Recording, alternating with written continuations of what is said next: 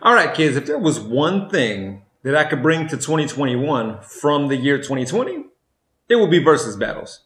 Verzuz battles are live streamed and feature two artists, rappers or singers or producers, alternating playing their songs for people vibing on the internet. There's been a lot of great matchups so far, but the one that we, the people, deserve but will unfortunately never get is Prince versus Michael Jackson. Now, you've probably heard me singing Prince around the house a lot more than I used to when I could only name some of his bigger hits.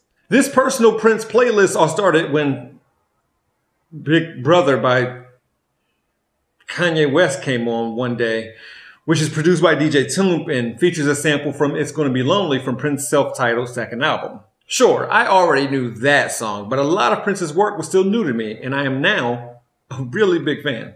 Growing up, when I visited my dad, he always played Michael Jackson. In the late 80s, that meant bad, and that was very influential for me, even though I'm more of a off-the-wall type myself. And much of my adulthood was spent repeatedly listening to Michael Jackson instead of Prince. And no, it didn't, or doesn't, have to be one or the other. But that's not how it was presented to me most of my life. It was Prince versus MJ. Prince or MJ. So today we're going to look into why this is, because I don't get it. Why didn't I listen to both Prince and MJ? And why don't I know anyone who likes them equally?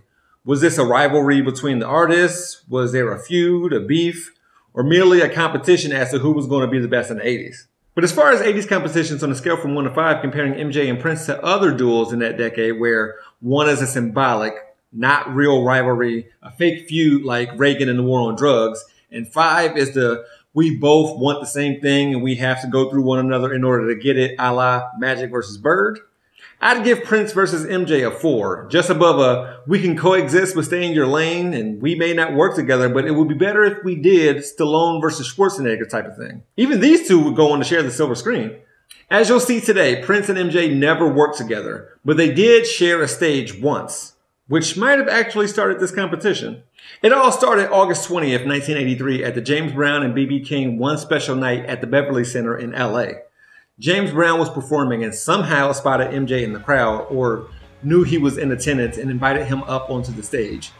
I mean, by this time, MJ was already the rhinestone glove, the moonwalk, the jacket with the zippers on it, a childhood prodigy who had mastered performing while in grade school. So when MJ did his thing that night, he sung for 15 seconds, moonwalked for another 15, and bowed out, impressing James Brown, his mentor.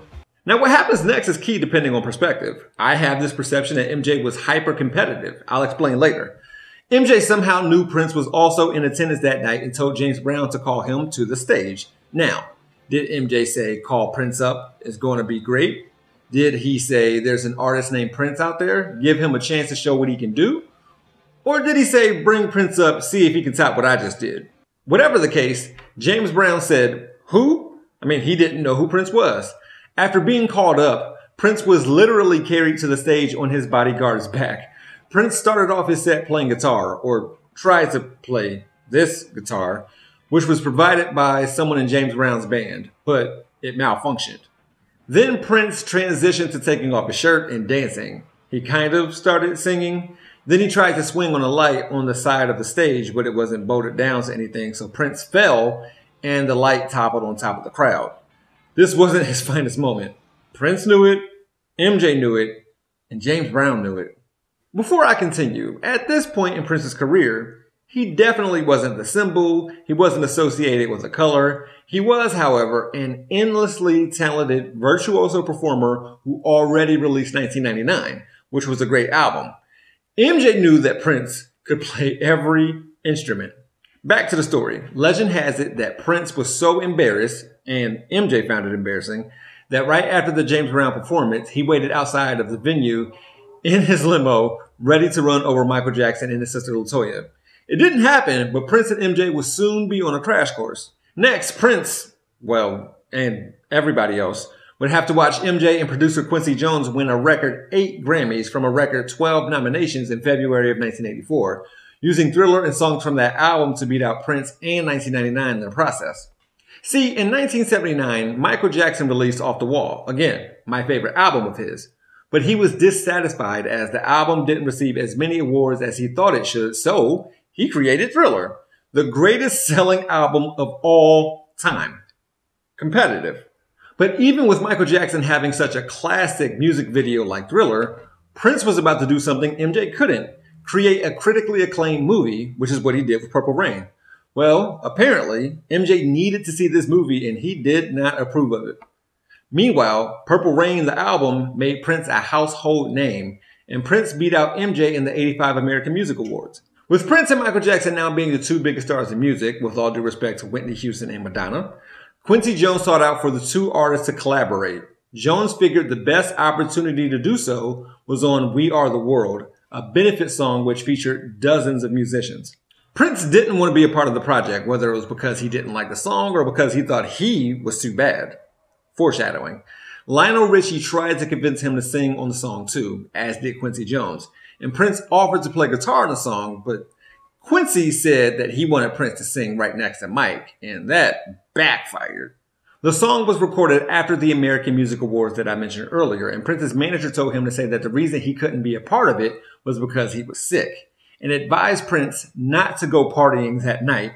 But he did, against his manager's wishes. Also, look at Prince's troll job on stage during the 10-year anniversary of We Are the World. I think I'm getting a good idea of what Prince's motivations are. Then came Bad. Michael Jackson and Quincy Jones figured that the next best way to get the two artists together was on that song from Michael Jackson's album of the same name. According to legend, Prince was receptive of it at first until he realized that the opening lyrics would say, "Your butt is mine." You know, if that Wesley Snipes character, right, that would have been me. So what's up? To put it better, the first line of that song is, "Your butt is mine." Your butt is mine. Okay. Now I said, who gonna sing that to whom? Cause you sure ain't singing it to me. And I sure ain't singing it to you. So, right there we got, right there we got a problem. According to Quincy Jones, there was a meeting between the two stars at Mike's house, where Prince kept referring to Michael as Camille. And Prince gave Michael a box filled with Tootsie Rolls and handcuffs. MJ thought it had something to do with voodoo. By the way, Prince even re-recorded the song and sent it back to MJ. Prince acknowledged that Bad would be a hit without him.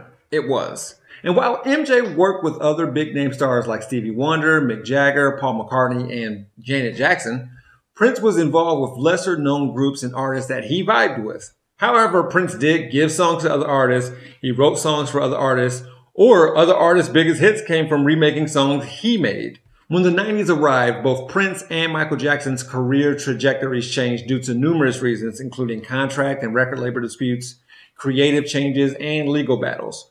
For which I don't think Prince ever spoke ill of MJ when he was on trial, but instead, when the media pitted them against one another, Prince said stuff like this. Who would win in a fist fight, you or Michael Jackson?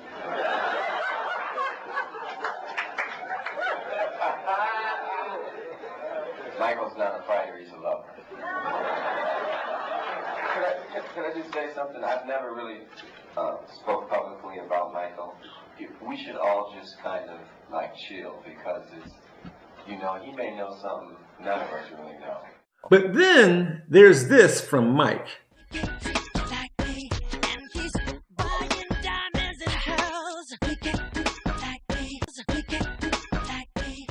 Prince also came with this.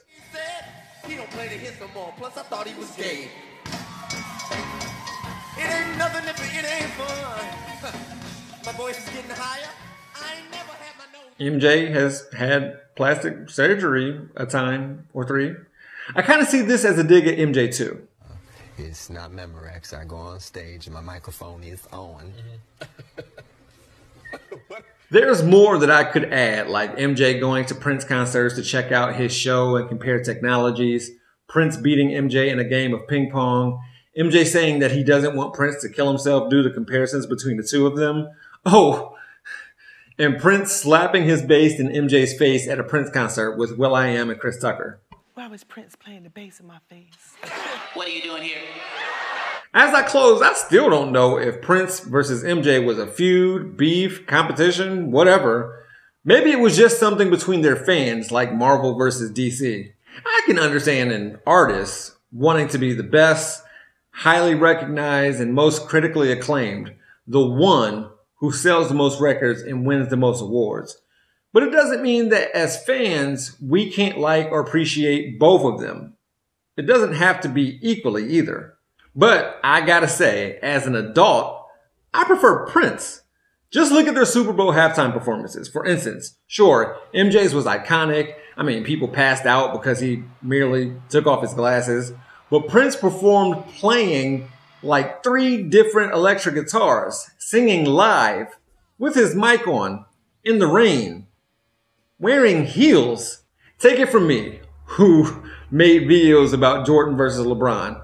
What I've learned is that you have to give people their flowers while they're still with us. And that is best taught by Prince. After all of his trolling, he was preparing to go on tour when MJ died and discontinued rehearsals immediately.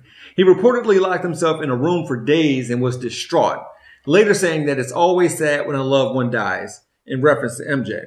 He also credited MJ with pushing him as an artist. Before Prince died, he performed some of MJ's songs in concert. So I'll leave you with this, and we're going to be all right.